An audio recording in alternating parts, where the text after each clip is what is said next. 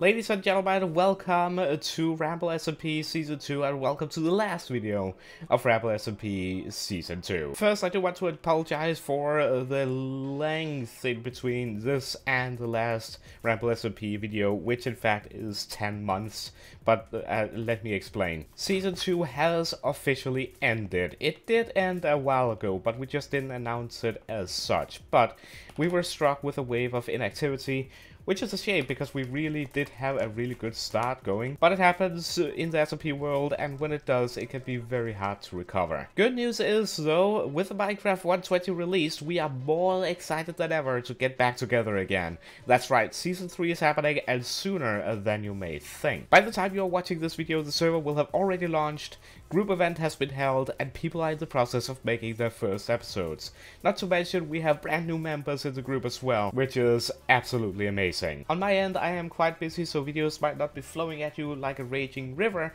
However, I am here and I'm very excited to get started. With that said, Season 2 World is up for download. I highly suggest taking a trip around the island and look at everything that has been built throughout the season, because we have some really amazing projects around here. You can find the world download linked down below in the description, or go to RambleCraft.xyz, our website. However, with all the information out of the way, I do want to take a look at some of the things that I managed to do in this season that I am pretty happy with. First of all, we got this road. I'm very happy with how this road turned out.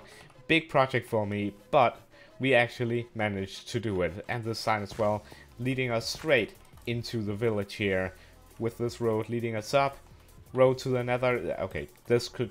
I had bigger plans for this area, but we'll just ignore that for now. But one of the main projects for me was, of course, my house. The very first thing that I started working on, and I'm very happy with how this turned out. This was really my first time trying out building with, like, a proper build. Like a proper build, and not just digging into a mountain and calling it home. Like, look at this. I even added diorite together with calcite to try and make a little bit of a fade, you know what I mean? A little bit of a transition, or yeah. I'm also very happy about the interior on the inside here, like with the stairs going around like a panel. And I actually did decoration for once. I actually managed to decorate this place, I think, pretty well for my first time starting out like this, and I'm very happy with how this turned out, and I have really enjoyed using this house. And probably one of the best features ever is this balcony, because that's my view. This, however, was not here last time, and come on. Anyway, let's ignore that for now and head on over to the market. This, if I don't recall wrongly, was my second big project, making all of these different stands, and my focus was selling things that was 1.19 related, like the glow squid ink sac, glowing item frames, amethyst, tinted glass, that kind of thing. However, my most successful business was the netherite, nethericious, the booth of nethericious, and then my sulking shulkers, which I never really restocked, so oops. But I really love how this turned out. Colorful colors.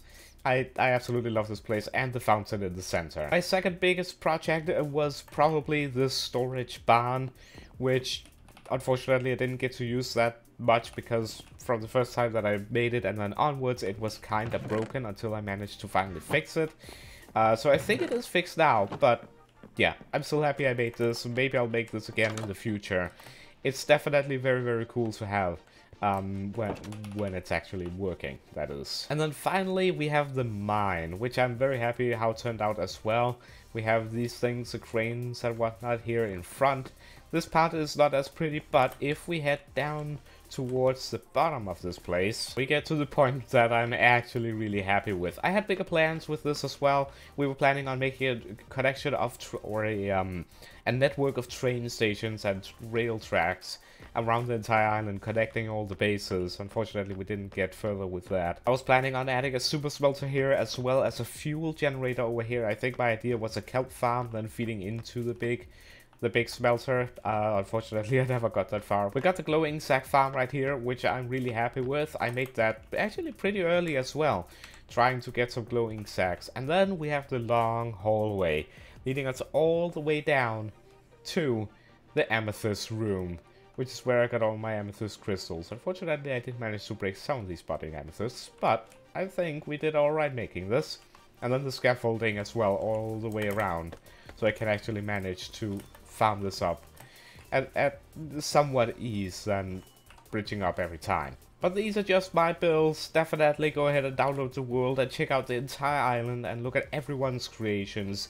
Again, linked down below in the description. Speaking of the description, go ahead and check out our community server as well, because we will be posting our Season 3 videos in there, so you don't miss them whatsoever. And also check out all of the RambleCraft members, old as well as new, over at our website, RambleCraft.xyz.